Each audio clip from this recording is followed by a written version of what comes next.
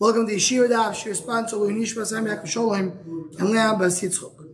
We are starting in that we're holding in Daf Kuf Chavov, and we're going to be starting in Daf Kuf Chav on base in the bottom. We'll go from the a few lines before the end of the Daf, where we go and basically summarize what we learned till now.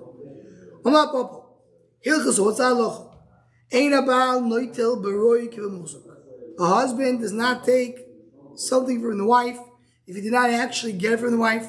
It's only Roy to get. He doesn't take it. Only if the wife actually inherits it. So if the wife did not have it yet, and the wife died, and then the husband wants to inherit what she's going to get from her father, he doesn't do that. Similarly, also Abchar doesn't take Borek HaMosek. And Abchar doesn't take in Alvo, that's the ending of the previous sugya. He doesn't take double in a milve halva, which is not here. As we saw in the previous daf, it's a machlokes. Is govu karka govu mois? Neither of them is not considered to be in the hands of the lender, and the Abchar doesn't take double. And it says what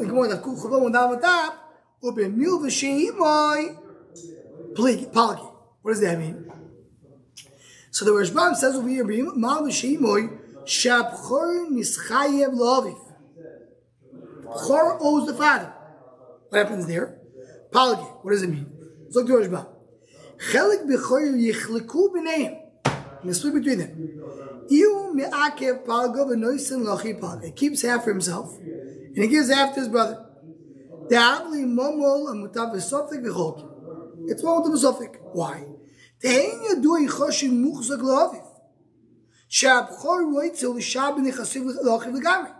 you say the Abchar wants to give his father the loan, and he gives it to his father? So what happens over here?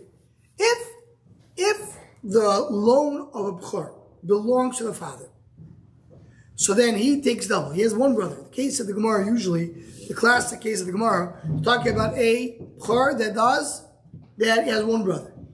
So if I have, he owes $100, and he has one brother.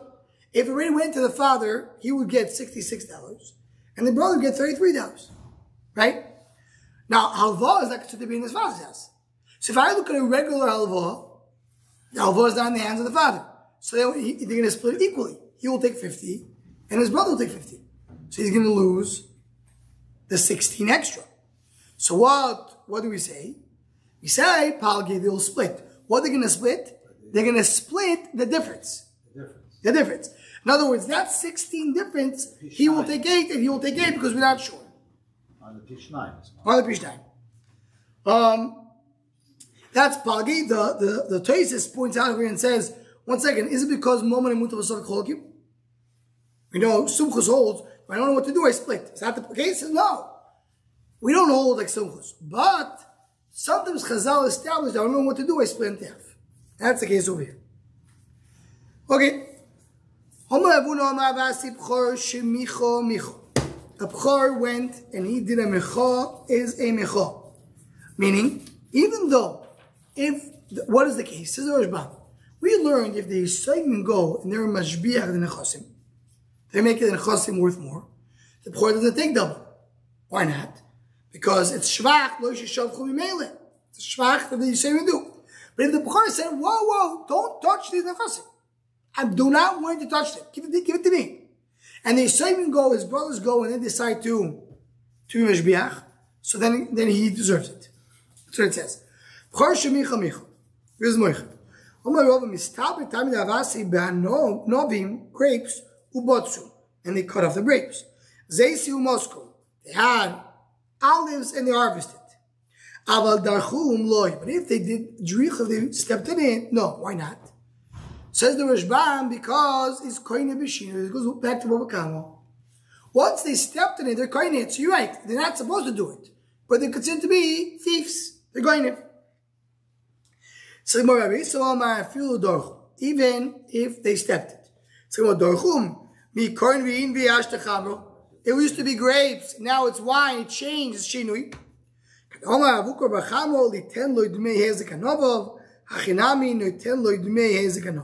Meaning, what it means is that they get it, but they need to pay him. Don't say, they can't tell him, oh, what do you want? It's a shvak that happened later. He said, listen, I wanted the grapes. Now it's wine. You ruined the grapes. Give me the hezek. It's yours because you're credit b'shinui. But give me what you ruined. It's mine because I did a mechon. Where exactly Baruch Bar Chama spoke?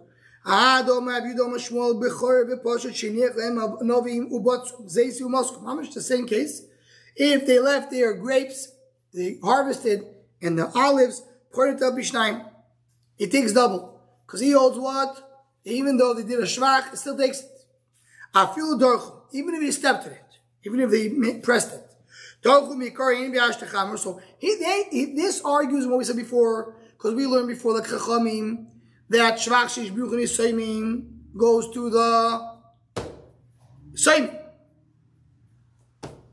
But this goes like a mandamar that says that any shvach, which is shvach to me, mainly goes to the brother, like Rabbi said in the previous daf. Oh, what happens if they stepped in it, if they pressed it? So he says also, how could that be? Used to be grapes, now it's wine. You're right, it's not his, it's theirs. They're karni b'shinui, but they have to pay him for the karni b'shinui. It is his until they stepped in it. Okay. It's interesting, he says hezek enough. Does something happen to the wine? It's a shot. Well, hezek enough. You're making something better. No, but it's not his. The wine belongs to them. Right. So what did he lose? They're not enough to pay for it. That's hezek enough. The Bechor takes, when they split the nechasim, he takes like a regular pashut. There's one more. Right? So the one is explain. My viter, what did he give up? This field, he told his brother, you know what? I don't take double. I'll take half. So he gave up. He can't change his mind. He can't say that I don't want it anymore. Why? As the Rashbam points out, and the Gemara is going to bring it soon, it's considered to be a matana. It's a gift. And a gift, you can't go back on the gift. I mean, you could say, I don't want the gift. I'm not interested in the gift.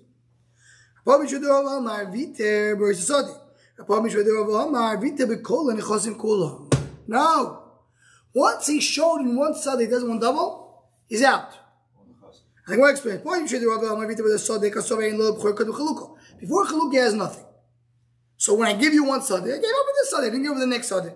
He was what he has in his hand. He was about to all the nechasim. Why? He does have chalukah. All the nechasim. The nechasim belong to him already. Once he was moichel one, he's moichel all. What's his reason? Because he owns it. No, what's his reason for, who is this with Papa? Rapapi Yishudarava or Rapapa Yishudarava? Rapapa with Aleph or Rapapa with a Yud? Oh, no, Rapapi, the second one. Rapapi is, once he showed that he was moichel, they both agree that once you're moichel whatever you have. The question is, what do you have? Why can't he be gifting one of the properties and finish? It's not gifting. It's a gift, that's why you can't no, take it back. It's a gift from the father. The gift is not the Bechor gifting. The father gives to the Bechor. And the Bechor refuses to get the gift, so the gift is annulled. It has the Shem Atona. The father gives the Bechor a gift. It's like Reuben gives a gift to Shimon. Shimon says, I don't want. So there's no gift. So when the father gives the gift to the Bechor says, I don't want, there's no gift. But you could say, why can't you say that he accepts it and he just gives him one of the properties? We don't say that. No, because it's a Mechila. To give him a ton, you have to do a kinyan. He's not doing any kinyan. Just say, I'm not interested. So what is the Mechila? Refusal to get the matana. So refuse to get the matana, you give up everything. Give up what? You give up whatever is under your hand. What's under your hand? Rapapa holds whatever is under your hand only in this field. The rest didn't come yet. We'll divide it. They don't become mine. Even the father didn't die yet. No, the father died. The father already died. So only after the father died. Rapapi says, no. Once the father died, all the nechasim belong to the Bechor already. You don't have to do chalukah. It's not to go and divide it. So once you say I'm not interested in one, the whole thing is over. When he has a din matana, because the father doesn't have a right. Right, it's not a real matar, it's only the Torah called him matar. Right, it doesn't have a right. The Torah gave it a losh matar. So they didn't say it clearly, it's a bichlal from the story, you can learn it. There was this player that went and sold his nechasim of the All the nechasim. he sold nechasim that belonged to him and that belonged to the pashut. The Rashbam brings that someone to say that he sold both chalakim that he had. He has a chelik as a player and chelik as a pashut. He says that's not the chat over here. He sold his chalakim plus the chalakim of his brother. Also, Yasim ne pashut lemeichatam remano lekuchis. So came the kids of the brother, his nephews, and said, I want to go to the field and I'm going to eat the fruits. So what do the buyers do? Machunu, they beat them up. Now you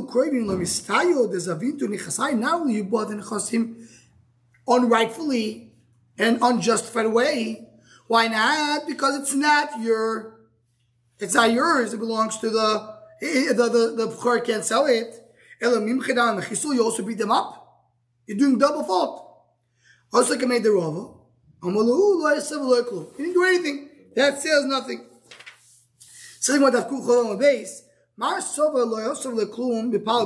Meaning that he wasn't able to sell his the chelik pashut, not his. The Rashbam says his brothers and his own also.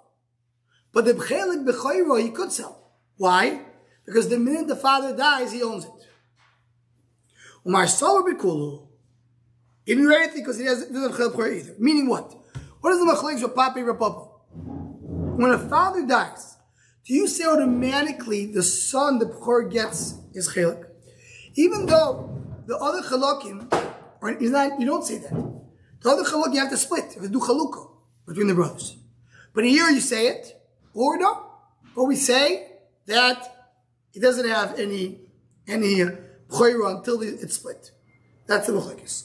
So our Papa learns that he has nothing when the father died until you don't split it. Our Papa says no, the Chelik B'chor already has, already owns it the minute the father dies. How can you say he owns it? You don't know what it is. That the shots up the fell. You have to be a variant. Oh, so Shilish Good Shiloh, do you have to get the Breiro over here or not?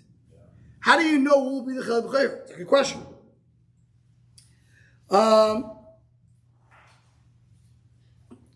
Right? So that's how you learn. So it's a good Shiloh.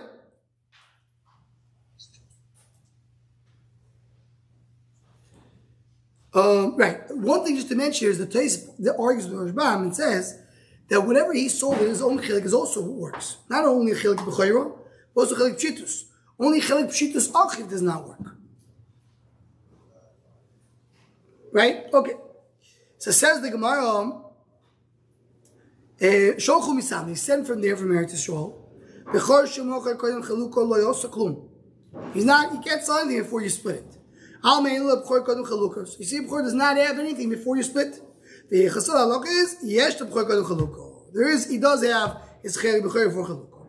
My Zutro, Medirish Bo, Polit. The brother can, if the other brothers went in and improved the field during the period, he has to pay, he doesn't have to pay. It doesn't split. How does the older brother have any access to it? He doesn't. In this case, he doesn't have any access to it. How can he have any claims on the other brothers, or do they have to pay him? Before we're talking about that there was a split, and they went into the shvach, they just didn't know mechal. What we start our daf today is they split and he says mechal. But the previous daf talks about they did a split, they didn't know mechal, they went in and they improved it. Improve the other person's property just like that. You know, the simpler way is before they split it, it's still under the household. So then, if it's before the split, the older brother has no say. Right. But he went and did it. He sold. So he said there's no say. But does he have a say in his prayer part? That we'll eventually find out it's his prayer part. Says the Gemara, Marzutro made the Rijba Polik Bitsano, the Pilpule, Behadi Ochin Mishove. Marzutro, he went and split in the side of the Pilpule, which is like the basket full of pepper with his brothers equally, even though he was a b'chor. You take double. Also, this is the svara of a papi. This is the svara that we see the b'chor as before chalukah. Once you gave up, it means you're not interested in the gift. Not interested in the gift is annulled. It's out. Zog the Mishnah. Person goes on and says, this son is a b'chor. My son is a b'chor. He doesn't take double. Ish ploini. Sorry. I skipped. I went to the next Mishnah. He says, this son is my b'chor. I don't want to take double. Or, ish ploini b'li lo yerush b'echov. This is my son. I don't want to take any yerusha. Lo omar klum shehin namash kosav Torah. It goes against the Torah. What does it mean? Yes, we're going to learn that a father can change the split of the nechasim. He could say, I'm not giving it to this boy. Yeah, you can do it. Now, we're going to see in the Gemara that if he says, I'm gifting it to the other brothers, it works. But he says, this son is not going to inherit me. You can't say that. He has in the Torah the right to inherit you. You want to take it away from him, so you have to gift it to somebody else. That's a will. That's a will. A will is a gift. A will is a gift. There's a redivision of the property, not a Yerusha. But if a person says after that, yeah, exactly how it works, we're going to get to. But if a person says, I want to do Yerusha means the Yerusha of the Torah, and it's do it a different way, you can't do that. Because the Torah tells you what the Yerusha is.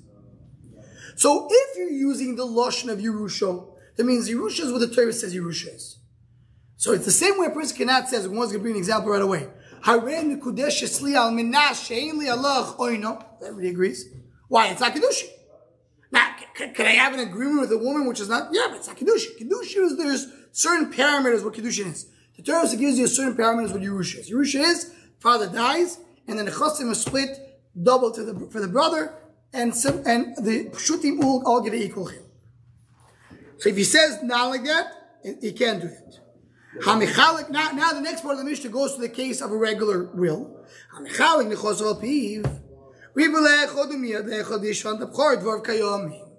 If you don't say Yerusha, I say stop, I'm going to come and divide the Nechosim after my death, so then my B'chor will take not double, like many people do today. And one son will take a little bit less, and one son will take a little more. You can do that. Just don't call it Yerusha. That's the Mishnah right away. Yerusha is certain parameters where Yerusha is. Understand, but that's how it's that's called. a gift after death. Yes.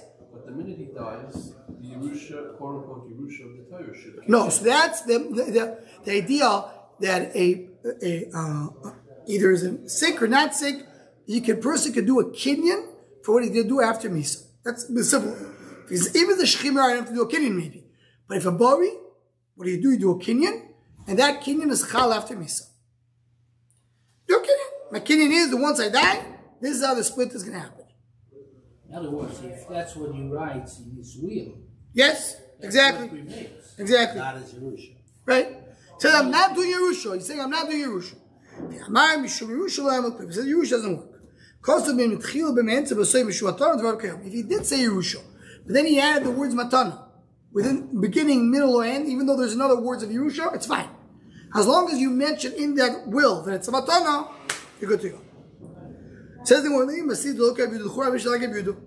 Yehuda holds the monetary conditions against the Torah you could do. How do we see that? Person says, I'm going to marry a woman, but I have a condition. I'm not going to be responsible for share, which is food, ksus, which is clothing, which is the relations. Kedushin is chal. It's not his bottle. Why is it not his bottle? You want to do it tonight, and you against the Torah. It's not moment. It's how. One second. This is no. I agree. But share b'ksus, you can do it because by moment I can condition it. So what do you see over here? You see that what? The Yehuda holds that you could do condition in moments. So why by Yerusha you can't do it? So this is a very big difference. There, the other party agrees. You know why in moment I could do it? Because they agree with between two parties.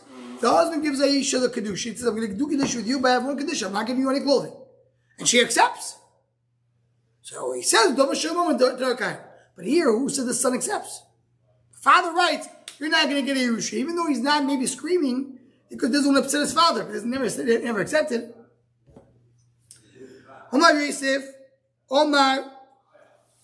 Sorry, you said something? No? Says the Gemara, Omar Yosef, Omar ish ploini bni b'choiri, who? Noitel pishtayim. First it says, this son is my b'chor. My b'chor. Takes double. We're going to learn later that a father has a power to recognize the b'chor because it's called yakir. Yakir teaches you the b'chor takes double. Ish ploini b'chor, who? He says this son is a b'chor. He doesn't say my b'chor. He doesn't take double. Why? Maybe he means it's the firstborn to his mother, not the firstborn to the father. What happens to the firstborn to the mother? He's kaddish the kiuna, peterech, but not taking a double. Who the host committed the Rabbi Baruch? Someone came from Rabbi Baruch. I know he's a b'chor. Only we know that. How do you know he's a b'chor? Now the currently Abu Bukhar Sichla used to call him the fool, the foolish b'chor. The foolish b'chor. See, he's a b'chor. He says, maybe he means to say not foolish. It means not a regular b'chor. It's only b'chor de'imo. They call brucha de'imo, not brucha. See the correlate. So the right, because anytime you have a b'chor de'imo, it's called brucha shatyo. Why brucha shatyo? Because the reason it's called b'chor shatyo is because it's like the Rashbam brings an example like we had just now in Sukkot. So there's something called Hadas Shoite. What's Hadas Shoite? Not a good Hadas. Not because it's full. It's not the one which is appropriate. It's not the right part. So it means it's a B'chor Me'im, it doesn't mean a B'chor Me'am. So the Gemara, so I know this guy is a B'chor. That's how you know. Also, when he came in front of the father, go to my son Shechas. He's a b'chor. His saliva heals. The b'chor has a special, unique trait that his saliva has the healing powers. Can use it. So when we deal with maybe he's a b'chor of a mother.